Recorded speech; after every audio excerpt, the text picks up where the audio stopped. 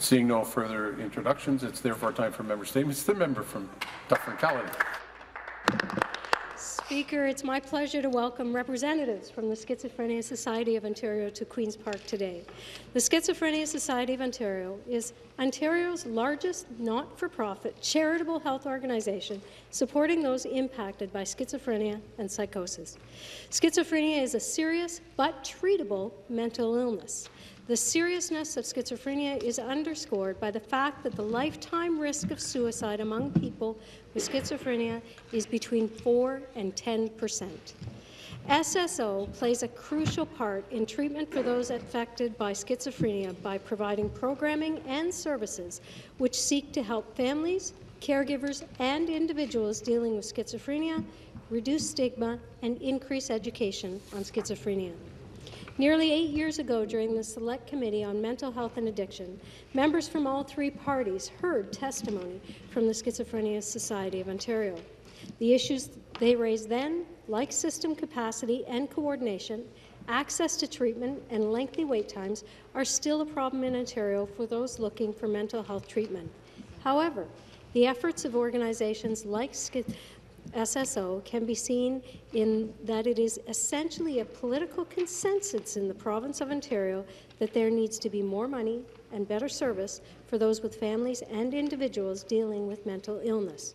I congratulate the Schizophrenia Society of Ontario on their ongoing work advocating for and working with those affected by schizophrenia. Thank you.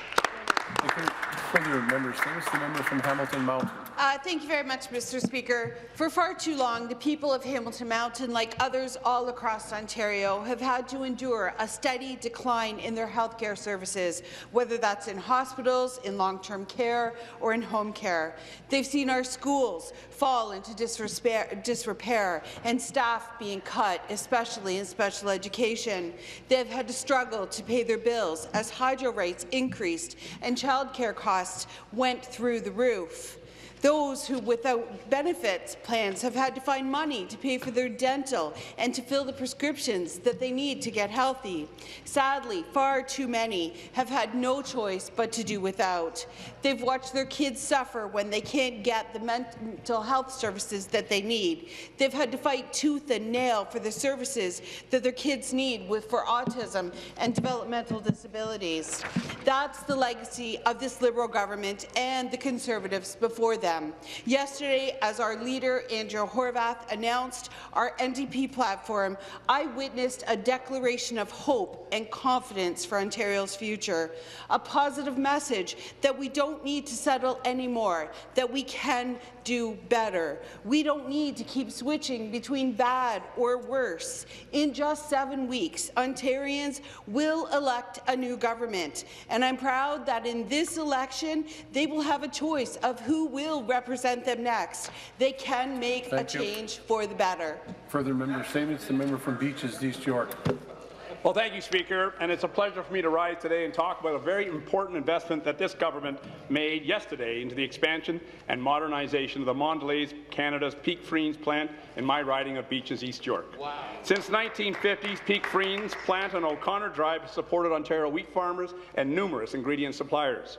In addition, the Peak Freeze plant has been a significant employer in the area, running around the clock and producing some of the most popular cookies being made in the world, like Fudgos, Oreos, and Chips Ahoy, and all, Speaker, in a nut-free environment. You just drive by this plant and you can smell the goodness.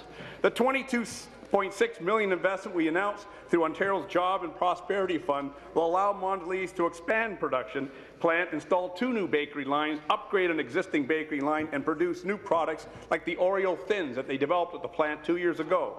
Overall, some $130 million is spent on the expansion, so that every $1 we're investing, they're putting in 5. So in my community, this means supporting and enhancing over 450 jobs, as well as supporting all the local businesses who serve the company and its employees.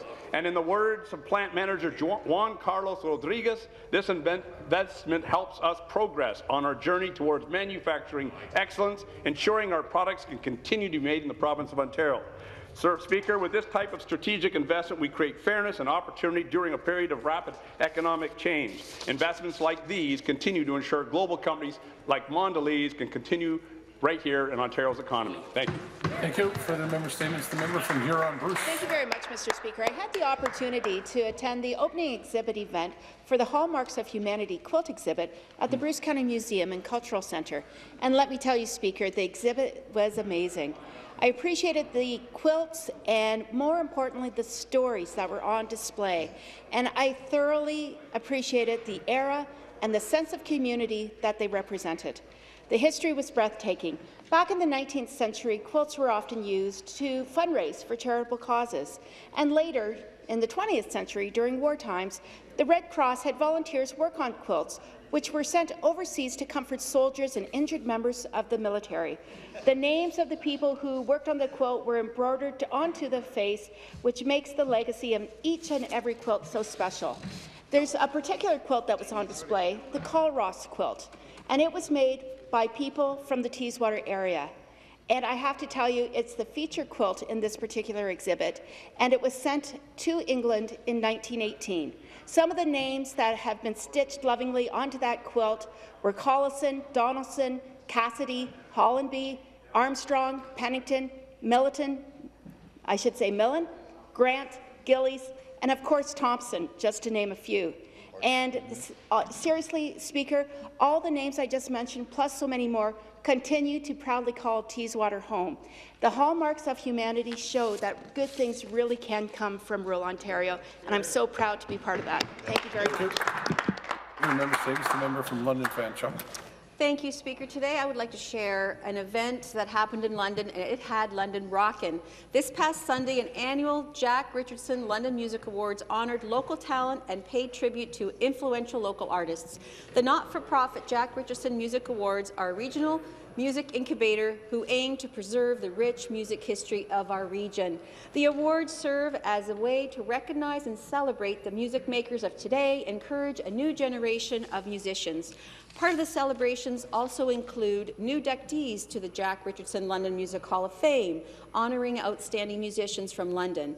I was excited and proud to attend this event and to celebrate with so many talented individuals and groups from our city. I am incredibly proud of the hometown talent we have in London. They have worked incredibly hard for their success. There is a special atmosphere at events like this, when the hard work and sacrifice come together and you are honoured by your peers and your own hometown community. These artists are telling the stories of our city in their music, sharing their voices with the world, and I'd like to thank them for that. I would also like to thank the Jack Richardson London Music Awards for providing the opportunity to highlight local performers for their contributions to the music and to our community. It is so important that we provide all artists of any medium a platform for expression and encouragement. They are the storytellers and recorders of our past, present, and future, and it was a rockin' good time. Thank you. Further member statements. The member from Etobicoke Centre. Thanks very much, Speaker. Speaker, my grandparents immigrated to Canada from Eastern Europe after World War II. They were not Polish, but they, like so many Poles, faced tremendous oppression under the Soviet Union. My grandmother faced persecution, lived through a genocide, and 3 of her brothers were killed by the Soviet secret police.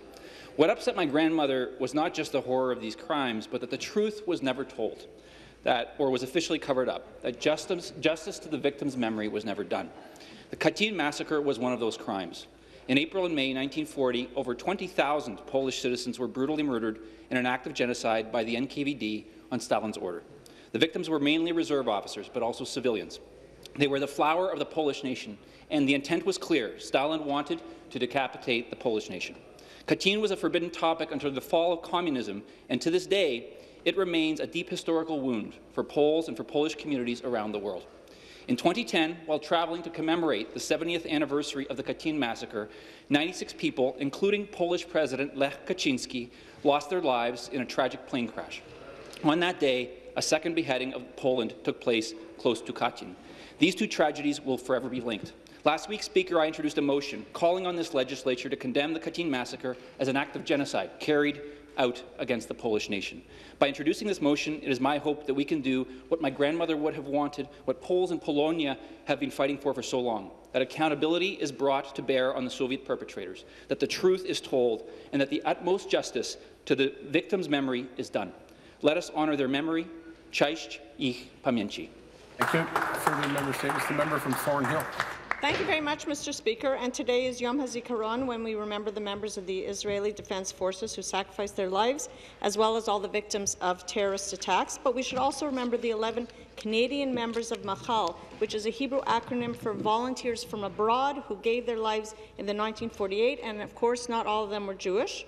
We had George Buzz Burling to remember from Verdun, Quebec, Harvey Cohen and Ed Lugetch from Toronto, and they were two first cousins, Reuben Schiff and Sidney Rubinoff and Sidney Leisure from Toronto, Leonard Fitchett from Vancouver, Ralph Moster of Vancouver as well, and Wilfred Cantor, a pilot from Toronto, Willie Fisher, a navigator from Winnipeg, and Fred Stevenson, a co-pilot from Vancouver. Tonight at Beth Tzedek Synagogue here in Toronto, the Israeli consulate is going to be hosting a memorial event that I will be at, as well as Mr. Cole from the government side and James Pasternak, a city councillor from Toronto. And this Thursday, there's going to be the flag raising here at Queen's Park with the Israeli consulate. It's 70 years, so big celebration this year to celebrate 70 years since the Israeli War of Independence, and all the accomplishments that we enjoy here today with our smartphones, which sometimes get taken away from us, and all the technology and all the innovation. So I look forward to seeing many of the members here from the legislature this Thursday. Hopefully the weather's improving and winter has finally left us, and that we don't have to go to Israel to finally see some sun. Yisrael Chai. Thank you, Mr. Speaker. Further member statements. The member from Davenport. Thank you, Speaker, and I rise today to welcome the Schizophrenia Society of Ontario to Queen's Park. I know several members met with some of their group this morning and had some great conversations about the great work that they do. For almost 40 years now, the Schizophrenia Society of Ontario has been our province's largest not-for-profit health organization that supports individuals, families and communities impacted by schizophrenia and psychosis. Schizophrenia affects 1 in 100 people and occurs equally in men and women. It does not discriminate. Individuals with schizophrenia can experience psychotic episodes, such as delusions. They can experience profound disruptions in their thinking, the way they perceive the world, and their sense of self. While a cure for schizophrenia has not yet been found, we know that with the right supports, schizophrenia is treatable. That is why our government is making an unprecedented investment in mental health and addictions that will improve care for those who experience mental health challenges in their lifetime, such as schizophrenia. In our recent budget, we announced the largest investment in Canadian history in mental health and addiction services, a 4-year investment of $2.1 billion that will reframe the system to deliver more accessible and better integrated care. Despite the great work of the Schizophrenia Society, this condition is still severely stigmatized and feared, and we need to work closely with groups like the Schizophrenia Society of Ontario to eliminate the social stigma surrounding mental illness. I'm delighted to welcome to the House today CEO Mary Alberti, members of the Board of Directors George Biloff and Manish Dama, and mental health advocate and member of the Society Speakers Bureau Chris Whitaker. Welcome. Thank you. Thank you. Further member statements. The member from Renfrew, Nipissing, Pembroke. Thank you, Speaker. I rise today to speak about the Dioceses of Pembroke and other faith communities' Call for Conscience letter-writing campaign, which has resulted in much correspondence making its way to me over the past several weeks. These constituents have ongoing concerns with the impact of Bill 84, Medical Assistance in Dying Statute Law Amendment Act 2017, which was passed by the Liberals last year. They believe, as I do, that there should be a right to conscience for healthcare workers when it comes to medical assistance in dying or MAID, which the current legislation does not allow for. They also highlighted the lack of access to quality palliative care here in Ontario. That is why I and my caucus colleagues voted against Bill 84 last year when the provincial Liberals refused to include our amendment that would have provided for conscience rights.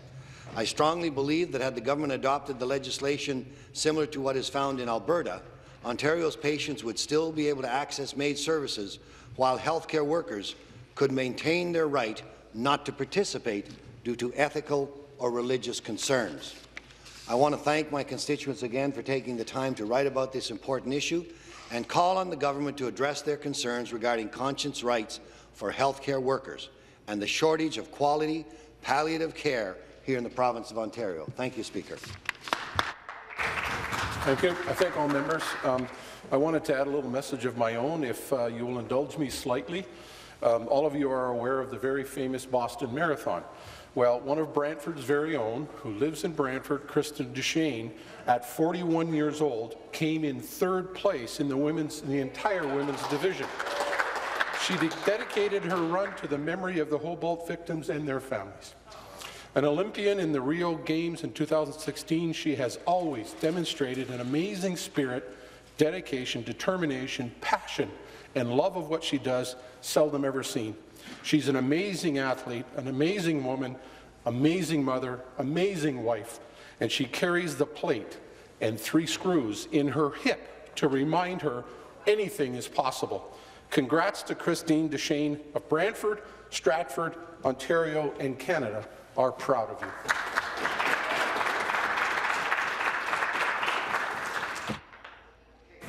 Thank you for your indulgence. It is now reports by committees.